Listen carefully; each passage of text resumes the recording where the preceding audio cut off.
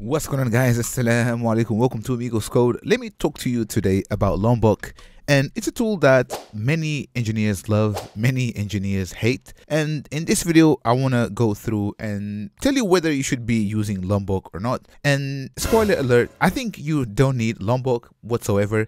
But let me actually go through some things with you so that you understand and realize that what is Lombok and why you might not even need Lombok in the first place. So in here, I do have this small application here, which basically has two entities and the main class.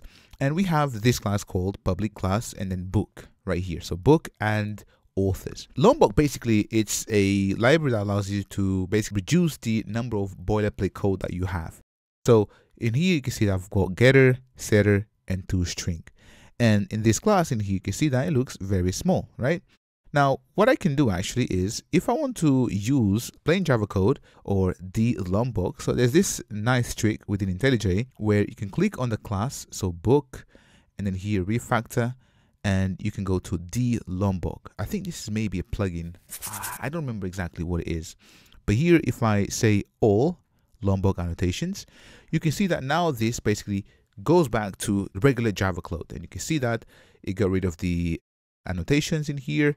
And have a look. So basically we have now the getters in here, the setters, the toString, and that's pretty much it.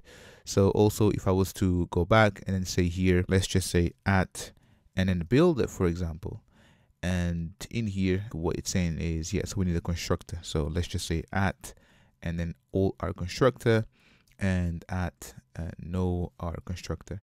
So if I de-Lombok this also, so let's just quickly de-Lombok, refactor, and then de-Lombok all annotations, and you can see that basically there's quite a lot of code in here.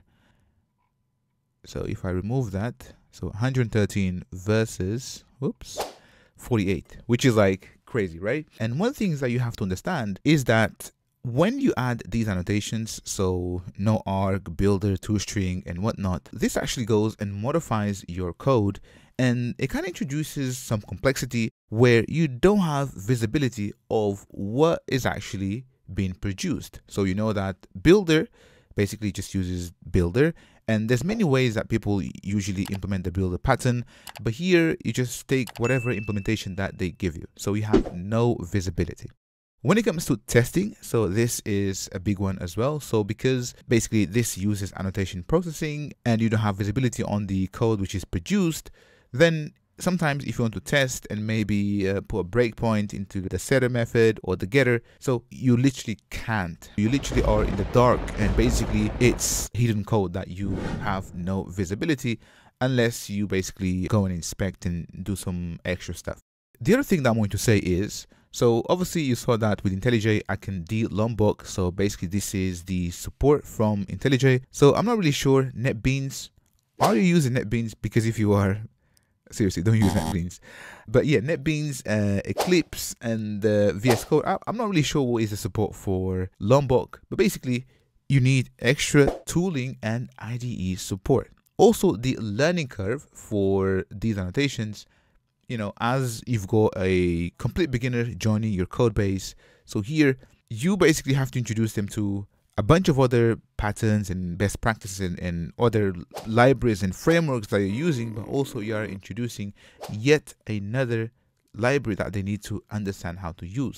So for example, what is at value, what is setter, what is toString, and sometimes you might think that you know that toString is a good thing, but let me tell you, this is a very dangerous annotation right here when used with entities as well as relationships, so many to many in here. And I'll make a separate video on this because it deserves its own video, but it's really, really dangerous. Also, I think the equals and hash code, so equals and hash code. So this guy right here, it's very dangerous, okay? So you might think that, you know, it's fine, but trust me, you can be in serious trouble. I'm not the. And the other thing I was going to say is obviously compatibility and maintenance. So as you know, like when you build applications, you want to have the fewest number of dependencies to manage, because as you know, versions and new versions of the library or framework that you're using, it might not be even backward compatible, and then you're gonna have to change things, and you don't really know the side effects of the annotation or the library up until you actually deploy that to production, right? So the same thing, I think it was the SLA for J vulnerability. I can't even spell that word, vulnerability. But yeah, so trust me, like, this is serious, right? And the other thing is community, right? So community and the acceptance standards. So some people say, you know, I like Lombok because, you know, reduce boilerplate code. Some other people might say, you know what, I really don't agree with the standards of Lombok, and it's kind of finding the middle ground of Lombok. And I'm curious to know, like, does your team like Lombok, or does your team hate, or even you? What do you think about Lombok? Yeah, and it comes down really. So let me just say something, right?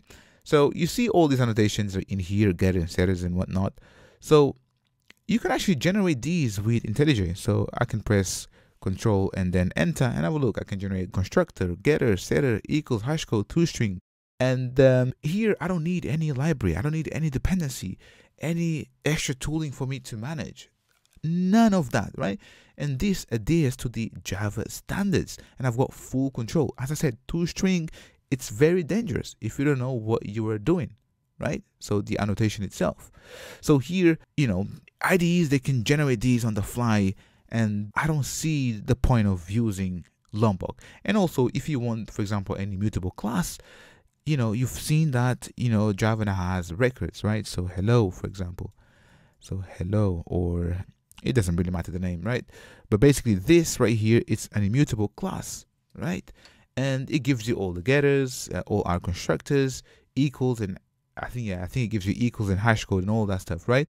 And this is much simpler than having to bring in dependencies. This is baked into the language. And it all boils down to simplicity to me, right? So make sure that when you build software, you have things as simple as possible, right? So free of additional layers of complexity, because you know, you want to focus on your core, your business logic, instead of having to make sure that, you know, the whole team knows what Lombok is, which version, this annotation works differently. And basically it's just like, I think it's just extra layer of complexity that you are adding. Java best practices. So basically, you know, you don't need Lombok to implement the best practices. As I said, you just saw with IntelliJ, you can generate all of these annotations on the fly. Also, it's better for testing when you don't have Lombok, you have full control. And in terms of maintaining the code, I think that it's way better when you have full control. If you want to refactor things, you don't have to basically understand how all of these annotations and whatnot, right? So all I'm saying really is there's no need for you to add in Lombok. You can use features that Java has to offer. Records, you can use the IDE itself to generate all of these getters and setters. So let me know seriously, do you use Lombok? Do you agree? Do you disagree? Do you like it? Do you hate it? I'll be curious to know. And actually, next I will talk about this annotation toString, because a lot of you guys think that this is good when you basically stick this with JPA entities, but it's very dangerous. This is pretty much it. If you enjoyed this video, smash the like button.